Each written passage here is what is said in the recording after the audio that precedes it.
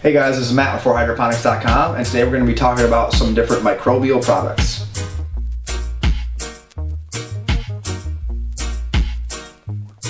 First up, we'll talk about what microbes or microbial products are all about. Microbes are the little living organisms you're going to find naturally occurring in nature. These microorganisms are actually drawn to the root by a secretion that roots actually release called exudates. This is basically, a pheromone with a little bit of food, something that draws microbes into the root system, which tells you that in nature these are a symbiotic relationship here. Things are, both parties are happy about this relationship. The microbes are getting something, mostly sugar, from the plants, and the plants are getting help with nutrient uptake, nutrient root protection, as well as expanding their root mass through the fungal growth. So in general, these microbes are really beneficial. They're going to help with overall production of your plant's yield, flavor, aroma, root growth, root mass, filling those containers up to the point where you can pull the plant out at the end and it's just one big block. Using some kind of microbial product, especially some of the higher fungus driven products, can really help you root those pots out all the way and really benefit from the larger root masses that you're trying to use.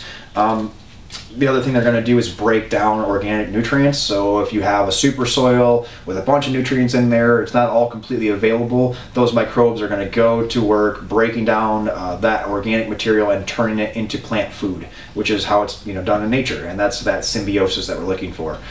In our container gardening, a lot of times those natural microbes that are in the mix off the bat will only have so much of a shelf life or so much of a food source, and they end up kind of petering out or dying out. So re-inoculating it on a regular basis with something like a mixture of a bunch of different microbes, or maybe more specific microbes, can really keep that soil healthy through the duration of the plant's life. In hydroponics, the majority of what microbes are going to be doing are protecting your roots from invading kind of bacteria and fungi. The concept being, if your system is full of beneficial bacteria and the beneficial bacteria and fungi is coating every part of your roots and every part of your system, if a bad bacteria would make it into that system and try to culture your root zone or culture your hydroponic system, it wouldn't really have any real estate, it wouldn't have any food source, because the beneficial bacteria has basically taken over the entire system.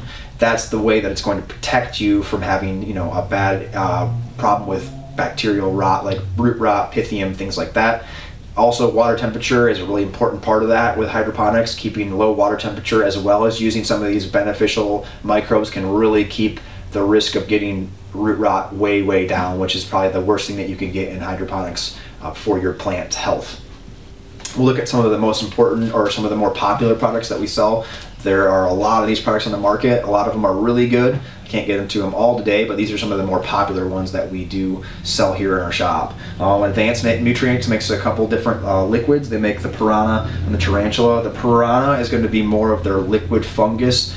This is ideally, it dilutes a little bit better in water than a powder. A lot of people feel like with the powders you're getting more sediment in the bottom of your mix, and maybe not all of it is becoming available, or not all of it is really being activated for the plant. So the liquid's really nice in its own way for fungus, especially for soil and cocoa plants. In hydroponics, you don't see a lot of fungus being used because it doesn't really culture the water systems very well. Bacteria is really what's doing the majority of the culturing. So this is mostly for soil and cocoa, but it definitely can be used in hydro.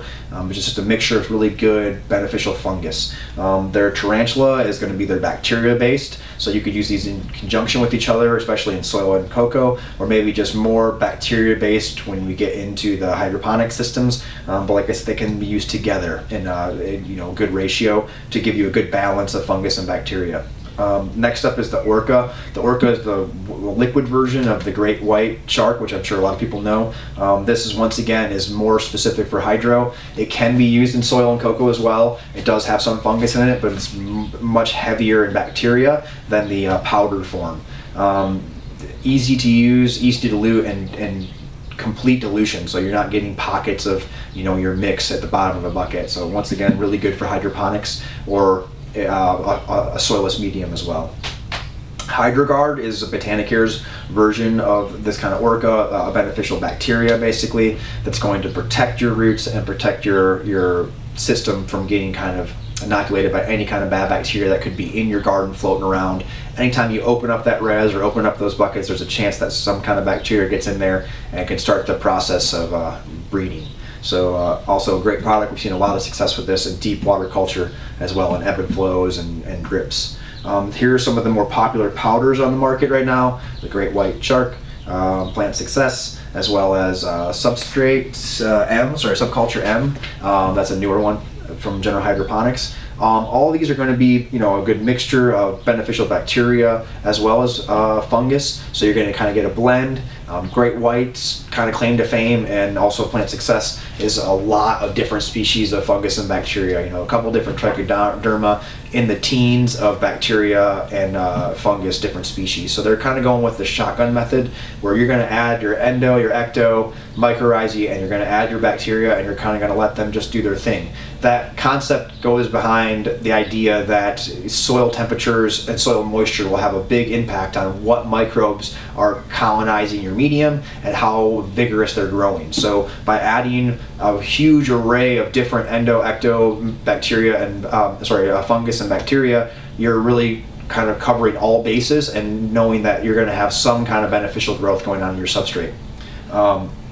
Next up would be the Organism XL. Organism XL by Roots Organic.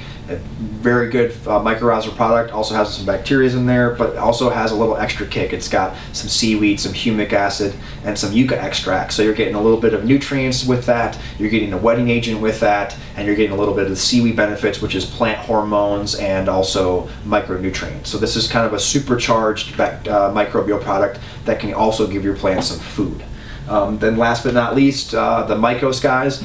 This is kind of the other end of the spectrum. Great White's kind of the shotgun method. This would be more of the sniper method. This is just one strain of fungus. The concept being there's no root competition. There's no competition in your medium between microbes trying to take over one another. It's just one beneficial microbe that's been shown to be extremely vigorous growing, and the one that ends up usually taking over anyway. And so kind of more bang for your buck. We're not spending any money on any kind of microbe that might not help us in any way.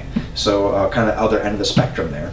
I'd recommend definitely getting some microbial products into your soil. If you're using any kind of heavy soil, heavy nutritive soil, you'd really benefit from adding a microbial inoculant. We'll talk a little bit just when to use them. If you're using an organic soil or a heavily amended soil outdoors, something like that, we don't need to use these products as often because they have the ability to perpetuate themselves. They have the ability to linger for a little bit longer. If we're using synthetic nutrients in a hydroponic system, or synthetic nutrients in some kind of cocoa or soilless medium, or even in a regular amended soil, you may want to use these a little bit more often, because every time we add that synthetic nutrient to our medium, we are putting somewhat of a hit on the population of microbes because of the makeup of the synthetics. The salts in them, the chemicals in them, just being very strong, will definitely take a hit of your population. So running synthetics maybe once a week to once every week and a half. Running organics, you might go as often as 2 or 3 weeks in between inoculations. You really can't overdo it, but you can definitely waste a little bit of money if you're throwing it for no reason. So all these products are available on our website. There's a whole lot more of these out there, so find the one that works the best for you. Definitely give it a shot. I hope this video helped you out, explained a little bit about how these products work, and we'll see you next time.